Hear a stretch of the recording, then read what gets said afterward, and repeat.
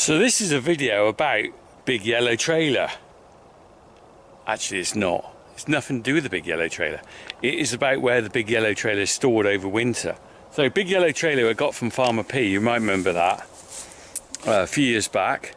It's been really useful for us actually, and I'm going to go up and use that for muck in a minute. So that'll be another video, but this is about the shed the Big Yellow Trailer is stored in. Ooh, look at that big shed, big old shed. So, big shed, built in the probably 1960s. Dutch barn they called them, don't they? I think that's what they call them. Ooh, pigeon. Sorry, I thought we got what I'm here to talk about in the big shed. So, big shed. So Dad built this shed in the 1960s, late 60s. It was a different time then. My dad would be feeding hay out to the cattle outside over winter because he didn't have any sheds really around the farm to keep all the cattle in over winter, and he didn't have that many cattle. But so what he would do is he'd fill this shed full of hay, and then over winter we'd come down here every day. Hard to believe it, and every day we'd come down and we'd put a few bales out in the field. And because there wasn't that many cattle, it didn't really cause much damage. This was young cattle I'm talking about, not dairy herd. But it was a chore, it was a real chore. I just about remember it. We'd come down and we'd end up, you know, come rain or shine or snow or whatever, we'd have to come down every morning. Of course I was only a young lad, so I was only around on the weekends, but it just seemed a bind to come down. Hence the need for storage. Well, those days have gone now. The cattle are all in a shed up the farm, and this is kind of a bit in the wrong place. If it was up by the farm, it'd be a lot more useful than it is down here. So what I tend to do is store the Norton here over winter, and there's a few bits of old machinery over there, which I think I need to bring the topper down here. But the other thing the shed has proved really useful, and I'm going to show you this in a minute, is the barn owl boxes. So these are the barn owl boxes me and my dad built. The Hawk and Owl Trust come and check them every year, and they're there permanently. So, bit of history of the barn owl really. There were no barn owls on this farm my entire youth. Don't remember ever seeing a barn owl until probably early 2000s. I saw one in a field and I couldn't believe it, and I told my dad, and he said no, you didn't. You probably saw a seagull. He didn't believe me. Anyway, since then the barn owls have been back, and we very rarely see them. They're very shy. That's why when I jumped when that bird flew out, because the pigeon flew out. But the indicators of a barn owl are here, and there's a couple of indicators. So you can see there's muck splatters on this side here.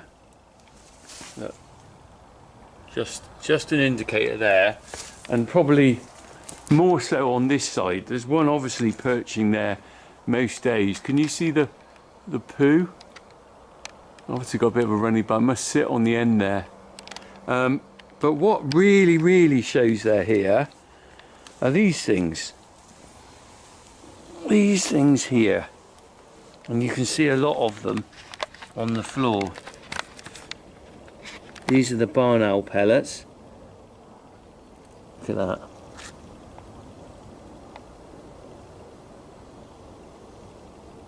They're all over the floor. Right. So barn owl pellets aren't actually the poo. They are actually what they've eaten. Let me just put that down there. They're actually what they've eaten, but they don't poo it out, they regurgitate.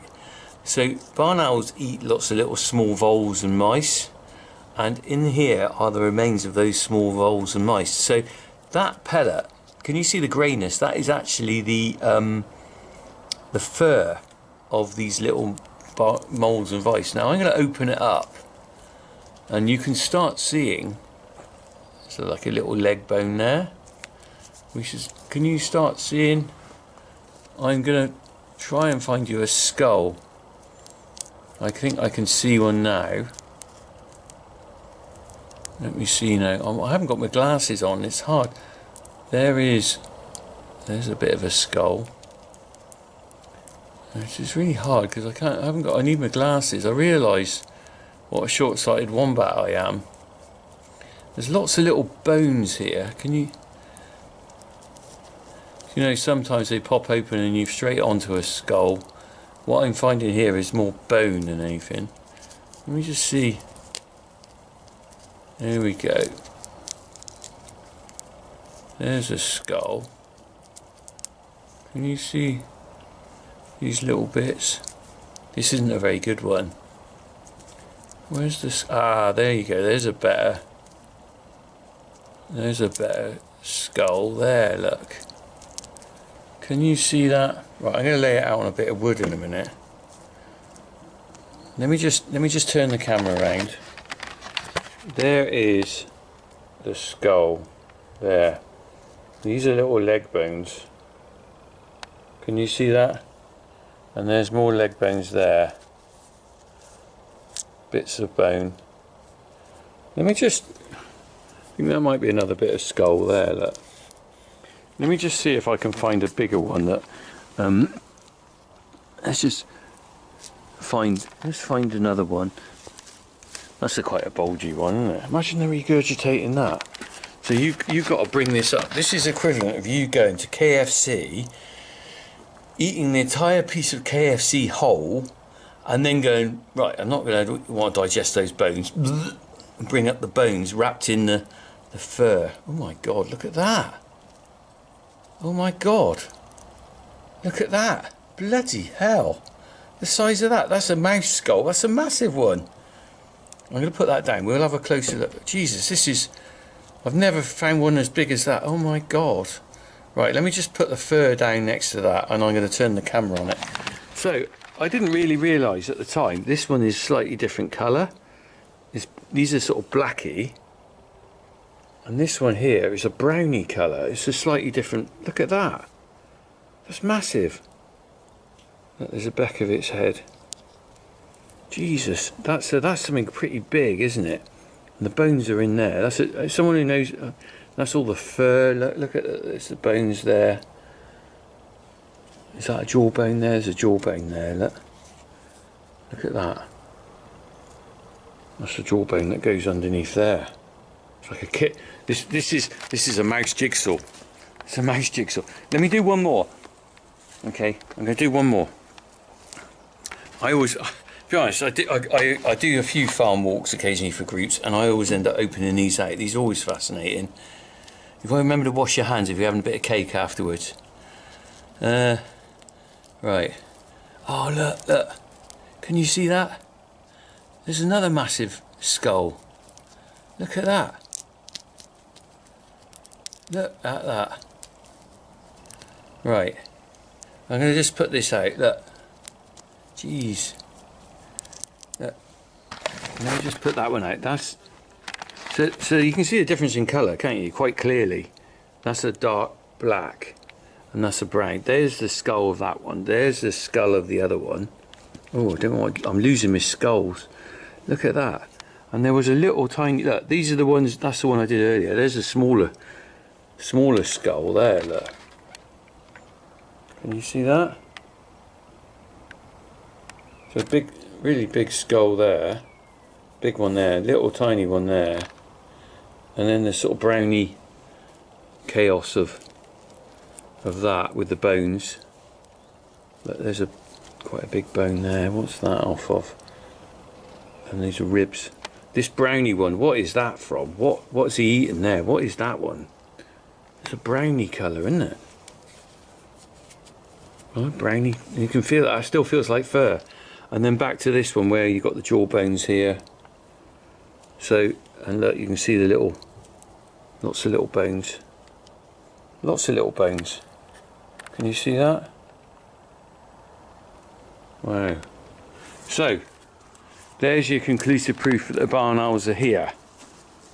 Right. So, they're here, and they have actually had fledglings a while ago, but fairly recently the Hawk and Owl Trust came down here, and they sent me some footage of some barn owl fledglings that were up in that box. Now I'm showing this video now. I've saved this video until I'm confident they've fledged and gone, because I didn't really want to put this on the internet and then some horrible man might, or woman, whatever person, might come in and try and take them away. So they've actually fledged now, I know that. But this is the footage I was sent, and I'd like to share this with you now. Thanks to the Hawk and Owl Trust who put the cameras up. You can see, well, we'll talk about it once you've seen it. I'm going back up. You can see where they put their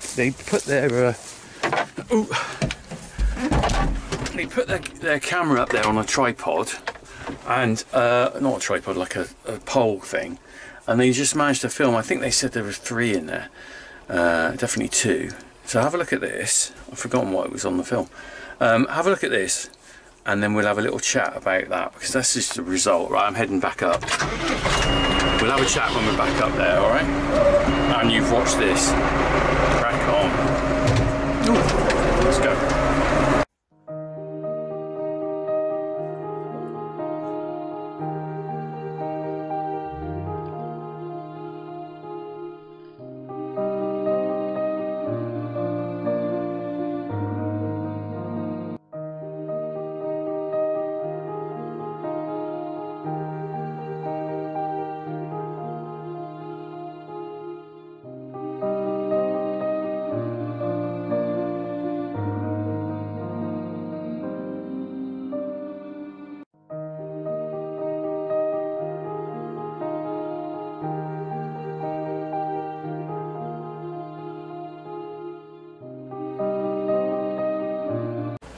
So there you go, those are the very brief clips of the barn owl chicks in the box, and you saw there the barn owl fly out when they put the pole up. I mean, the interesting thing about that is that you can see those chicks, they're just changing from when they're born, they're very white and fluffy, they're covered in sort of down almost, and you can see the transition there on the video of the down to their sort of full feathers. So that was a lovely thing to see, and I have seen them out in the shed, but I haven't been down there with the camera to get that. Anyway, the other thing they were lucky was the other box had a bit of some of the droppings in, and also I think it was either a dove or a pigeon. You know, have a look. This is what the other box had in it. Not very much.